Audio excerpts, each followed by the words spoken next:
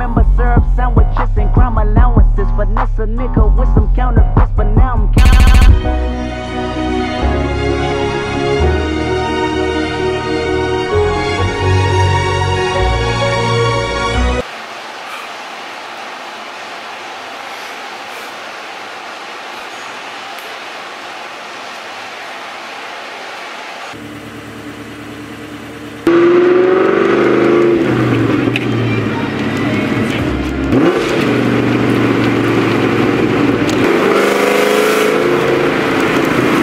So I just came to Belmont, North Carolina to get my insurance renewed, and oh my god, this Z out here, oh man, look at this, look at it, would you just look at it, oh man, look at that, come on, do it Bernie Sanders, do it, I know you want. So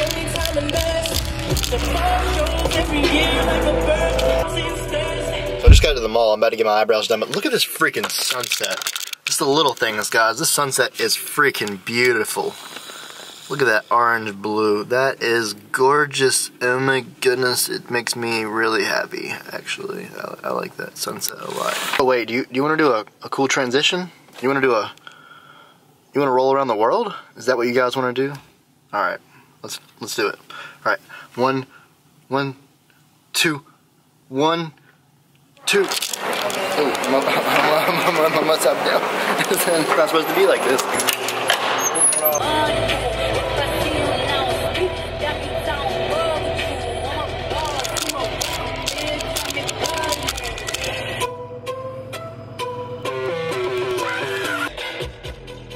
Alright, just got to Logan's where I'm meeting some of my friends, and I heard a Mustang go around here. Oh, they're parking up there at Discount Tire. I guess they're all parking over there. Poor Jordan, I always get left out. He has a vacuum leak. Think he should have that fixed. If not, he's gonna lose piston 8 like tomorrow. No, toboggan. Toboggan. Well, when you roll with a group of 15 people with Mustangs, you can't go to Texas Roadhouse. You get here, and then you have a 3-hour wait. You have to go to another place, so we're going to Tavern 24. It's like being in a car group. When there's a man standing behind your car, the best thing to do is just rev.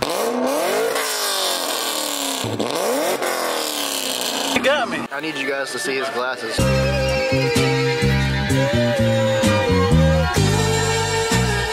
guys want to know where this is going? You want to know where this is going? You want to know where this is going? What?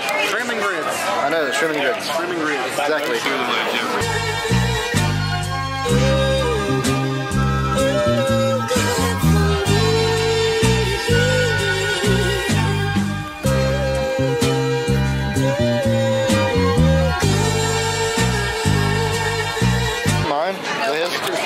Wow. Is that mine? No. No.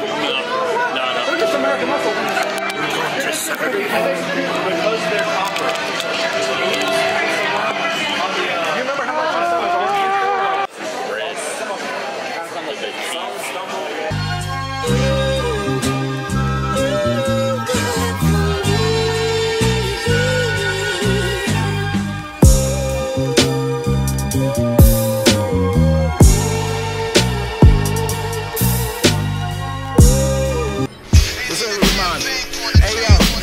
God, it's so cold. Is that a Hello Kitty? Is it? Oh my god.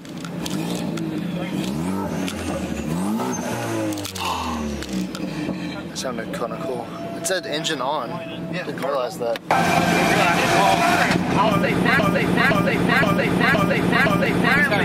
times I've been around that track, so it's not just gonna happen.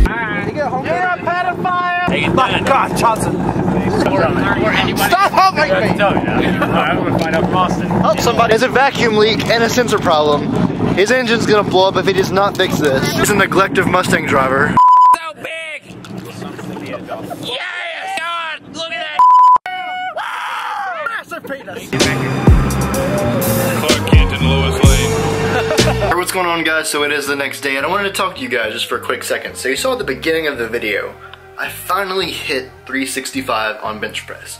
Just to put some perspective on that 365, I've been going for that for around 3 years now. I've been trying to hit 365 and I've just been failing and failing and failing. I've probably attempted it like, I don't know how many times, a lot, and it's been really difficult.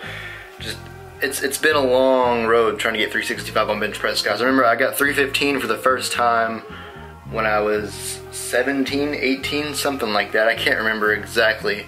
But I got 315, and 365 was the next thing that I wanted. 3 plates and a quarter. I wanted it so bad, and it took me so freaking long to get it, but I had to fail so many times before I got it. And there were certain times where I put 365 on the bar and lifted it up and failed, and I was like, this feels like I'm trying to lift up the work. Like it felt really, really heavy, and I just was thinking, when am I ever gonna bench press this? When am I ever gonna take this down and press it back up again?